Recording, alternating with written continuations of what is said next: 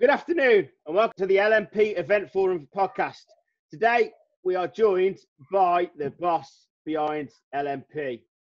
It is not Mr. Negative himself, as we all believe, Mr. Spicer.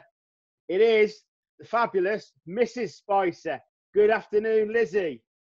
Hello, you okay? Yeah, you? Yeah, we're all good, thanks. And sat next to her at the moment on this podcast is Mr. Negative. Good afternoon, Mr. Paul Spicer. How are you? Yeah, I'm all right. No, I'm good. I'm joking. I'm good. So, just as always, Paul, as we do on these podcasts, what's the week been like? We're getting mixed messages out there, aren't we, at the moment?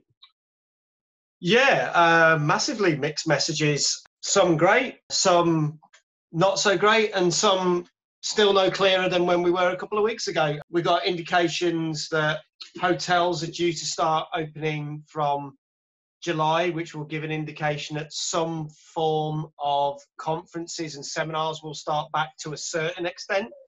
The announcement of cinemas starting to open the week after that, which is great. And then there's been a few other announcements. I think the first car show, I literally saw this today, it hasn't gone out on the forum yet, but by the time you're listening to this, announced that a car show in England should be going out at an expo in August into September. So that's great news. There's stuff to do. Theatres still don't know where they stand. Seen lots of bad news with certain theatres with layoffs and stuff, especially like the Birmingham Hippodrome. So there's been lots of bad news as well. It's been a very mixed bag this week. There is progress. We're getting there. In Shropshire itself, we've seen 3 events. One of them's a double night, so I suppose you could make it 4 events, driving events at the Westmid Showground. That's an interesting concept. I can see the music one. I can see the show one. There's a comedy one, which I'm waiting to see how that'll work. Tickets for the music one sold out within about 2 or 3 days. I think people just want to get out there, don't they? Some people are taking the route that, yes, things feel like they're going back to normal. There's nothing normal about what's going on right now. Yes, the shops reopened this week and crazy people queuing for hours even before the shops open to get stuff. That's not normal. But people have a need for stuff. And one of those needs is live events, music. There's been a big hole and that in their lives, and that hole needs to be filled. And hopefully that is the first step with events like this that are very creative on how they're doing it. We'll meet that need. Talking of gap in the diaries and everything, Lizzie, you've had Mr. Spicer at home there for quite a while, haven't you? How's life been as the event's widow? Well, it has been interesting because usually we don't see half as this much of each other. Considering we only got married in February, this is like our honeymoon. It's been nice to actually spend some quality time with each other, but at the same time, I think we both value our own space at times. Paul's been locked in the kitchen on his Zoom calls, and I've taken myself off to my office and I've been at the unit a lot, especially this week and last week. It's kind of woken back up. It's different. It's going to be weird when he goes back. What is your business, Lizzie? Tell everyone on the forum what your business is. So I do print, signage and graphics, specialising in vehicle graphics, but I also do graphics for exhibitions and events. So I've worked with LMP on a few projects, which is exciting. We've worked together in the past, but at the moment I seem to be the busy one for a change. And Paul's been at home doing all the forum and his Zoom calls and Xboxing. And of course, yeah, I mean, obviously most businesses suffered. The fact that you have pivoted your business and are doing different things in it must be an advantage, obviously. And as a couple, that does take the pressure off, doesn't it? Because when neither of you are working, it's intense all the time. You wait for the next job to come in. But it allows Paul to relax and do what he needs to prepare to go back out there. But Lizzie, when he does go back out there, it's going to be worrying, isn't it? Yeah, I mean, he's going to be busy again, but I think with this lockdown period, it's given us all an idea of slowing down a bit and not working as crazily as we were before. I keep telling Paul that he can't carry on working the hours that he does work. Take a step back a little bit and let some more engineers do some more bits, because working 6 o'clock in the morning till 4 o'clock in the morning and then coming home and doing it all again isn't a really very good healthy lifestyle choice. So it is going to be weird when he goes back, but hopefully we're going to find some sort of middle ground where he's not as chaotic as he was before. And how worried are you about him being with, say, 10,000 other people at a massive event, the coronavirus? I don't know if I'm going to be going to any events myself. Hopefully venues and businesses will have put in enough safety measures to protect ourselves, and if we all use a bit of common sense and keep ourselves distanced and safe and clean. It's worrying, but I think it should be in the forefront of people's minds when we go back. Everyone is going to be worrying about it. Hopefully people will be very aware of like not hugging or handshaking, and it's going to be a different world when we go back. I think it's just how we deal with it, really. It has been a theme of the podcast, hasn't it, Paul, is that people want to get back, want to get back safely, and not just for us on the ground who are at the events, but also the families of the people on the ground, isn't it? Again, you think about it, you take a typical event, you've got to consider all the people that attend it, their circle of people, their families. You've then got the people that work at the potential venue, all their friends, all their families, all the people that are behind the scenes making it happen. It's a massive pool of people things could affect. So if there was to be another spike or breakout, it's not just going to affect a certain group of people, it's going to affect all people at that event. People don't realise this. They see people at an event and don't realise there's always a backstory to everybody there working. There's a backstory, and usually it's giving up family time, long hours. And obviously now, that coupled with the worry of the virus, there's always worry when you're at an event. People need to start thinking you're dealing with a small business, because we're not corporate businesses, we're small businesses, where usually every single thing we do affects the family either positively or negatively, doesn't it? Yes. I've had Lizzie mention earlier, there's been a couple of times where I work all hours God sends because I want to make sure the money comes in, and not just looking after myself, I'm looking after Lizzie and whatever, looking after the businesses in that respect. But working 22-hour days back to back is not the answer. And even before I met Lizzie, I had a thing where I nearly ended up killing myself because of the hours that I was doing, which is just ridiculous. Being in this situation that we are at the moment has put a new perspective on things. Now, Lizzie said, I'm not going to try and be as busy as possible. That's not technically true. I think the correct way to word that is to say, I am going to be very busy, but in a different way.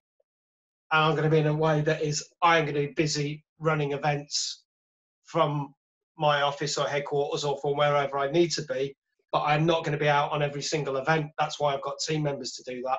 That's why I'm going to have more team members to do it, because I've got interest from other people that want to be involved. I hit 40 this year, and obviously, as we've said, we got married this year.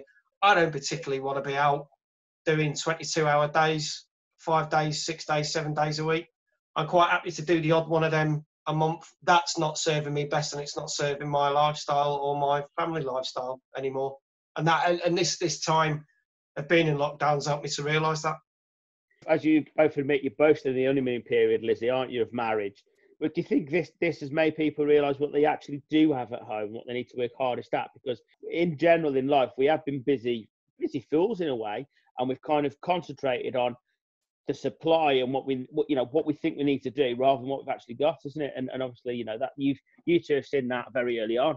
Yeah, I mean, definitely this time, this last 3 months, I think a lot of families have been given a gift almost. There's the virus to worry about. Yes, there's money and businesses to worry about. But in a way, it's allowed families to spend quality time with each other that they wouldn't have got. People with young children like yourselves spent some time with your kids while they've not been at school. You've not been at work. You've been able to make memories. And they're going to last a lifetime. So in a way, if you look at the positives of what's happened, people have been given the gift of time for the last 3 months, really. And I mean, I know some people have been separated from their families, unfortunately, and that's a sad thing when people can't hug their moms and dads and things. But families who are lucky enough to be locked in together, I think it's been really important for them to reassess, work isn't everything, and there are more important things in life, like family and spending time together, going for walks together, finding indoor crafts and things to do. I mean, there's been all sorts going on that people have done that's really lovely to see on Facebook and things, that families have spent some really nice time together. It's given me time to choose which my favourite child is, to be honest with you. But or the opposite, or some families may not have enjoyed it. But no, definitely agree with you. And I'd like also to think now that we're a cleaner country, and I don't mean just the environmental, I also think personal hygiene. And me and Paul discussed this several times. Lizzie, hand sanitizer is one of our major tools of the bag, because when you're touching decks or equipment, there's nothing worse than having sticky hands or something. So I've always used it, but now everybody's going to use it. It's going to help. People are now sanitising a lot more when they're out. They're aware of coughing over people, for example, and what damage that can cause. So I actually think we're going better to a cleaner, healthier environment, both working and the environment itself, because obviously we've seen the benefits of that. Obviously you've come on the podcast today as Paul's other half, and it is important that we do recognise that there's always a team behind the team on site. But Lizzie, obviously your exhibition event side, have you had to pivot on that for your business? Well, with the whole COVID signage debacle, my business has actually been surviving by A, selling things on eBay because everyone's online shopping, but B, the signage side of it has been social distancing, floor graphics, posters, banners. So really it's kind of, although the exhibitions and normal signage work has stopped, I think it's like opened a new avenue, and it's given people who kind of knew what I did but didn't really understand it a new understanding of what I do. Like, for example, my hairdresser, who obviously had an idea of what I did, she's now ordered a load of banners and leaflets off me, and she says she's going to keep ordering off me going forwards, which is brilliant. Whereas before she needed the specific signage that I'd promoted on social media for the pandemic that she didn't really know. A lot of businesses have had to think outside the box to come up with ways of making money, but I think the signage industry in particular has been kind of handed a bit of a little product line on a platter, because there's going to be that many businesses who need the signage, who, if you've got even one employee, you've got to do all your social distancing and your posters, and that's without the government even bringing in official guidelines on what you have to have yet. So God knows what's going to happen there. But yeah, the signage industry, I think, has been quite lucky with regards to what's been going on, as opposed to the events industry, which has really had a really, really tough time. And I feel for people in that industry, really do. But us in the events industry now need you more than ever, because the signage has to be clear. In the past, we've done, and Paul probably agree, we've done signage for signage sake, just to tick a box. A lot of times it's not meant anything. It's only meant anything if it's been needed. Now it's meant to be there, and it's needed there, and it's a hell of a change. We now rely on you to guide us in how to do that. I mean, one-way systems, for example, we spoke about it the other day. That's going to be quite important, Lizzie. So I think now you've become, rather than a needed part, or we need to do this, a wanted part, because we want events to be safe. So I think that's major. But Paul, on from Lizzie's side, how worried have you been about Lizzie being at work and delivering, etc., and things like that during the time? In the first couple of weeks, it wasn't too much of an issue, because Lizzie was pretty much like everyone else on lockdown. She wasn't going to be going out, dealing with clients. As the weeks went on, it was quite obvious that she was getting a demand. Let's just say there's been some interesting conversations about what some of the clients have needed her to do, or where they needed her to go.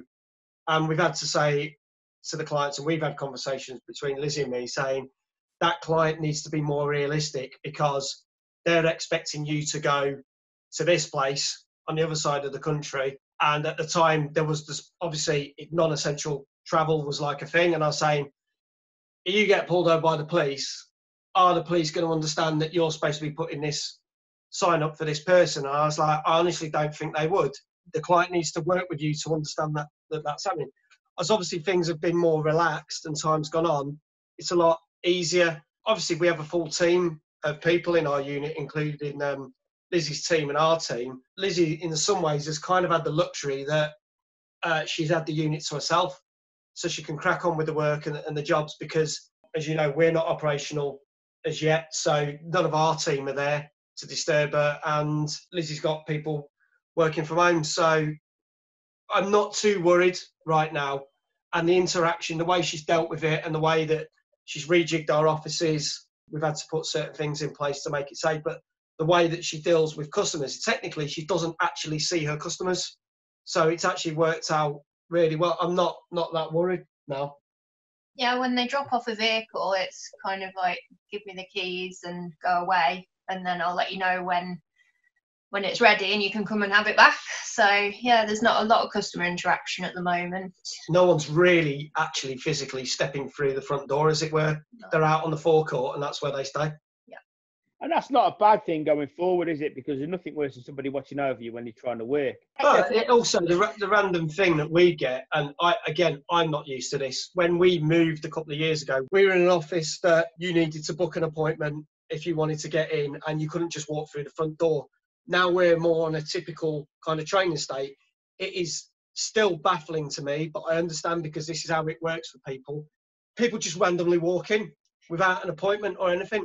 I get that because they're coming to check you out to say, oh, look, I need this. Can you help me with this? I'm not knocking that. That's fine. But those people can't do that anymore because it doesn't work like that now. It is a case of you need to book an appointment, or if you think you're just going to knock on the door and be let in, don't work like that, pal. I've put a big sign on the door saying you will not be allowed in without an appointment. So yeah, I've done our own signage as well. And that's important. Well, look, it's great, fascinating to listen to a couple who work very, very hard, who spend a lot of time apart, who've recently got married. And I did have to remind him on the last podcast, Lizzie, that he has said, I do this year. I don't know whether you heard that. If not, have a listen back, Lizzie. I'm not going to say any more on that, Mr. Spicer. But no, it has been fascinating because it is important. So there is always a team behind the team. Please, while you're out and about, do respect that. Do ask people how their families are, how they're coping, how they've got through this virus. People are suffering and people are getting through it and keeping the economy going. Thank you very much for listening. Thank you, Mr. and Mrs. Spicer, for joining us. It's been an absolute pleasure to talk to you both. It's been a great pleasure to listen to Paul while he's not on a specific subject as well. And he can actually be fully positive because he's got the super Lizzie behind him. There you go. Thank you very much. Thank you. Thank you.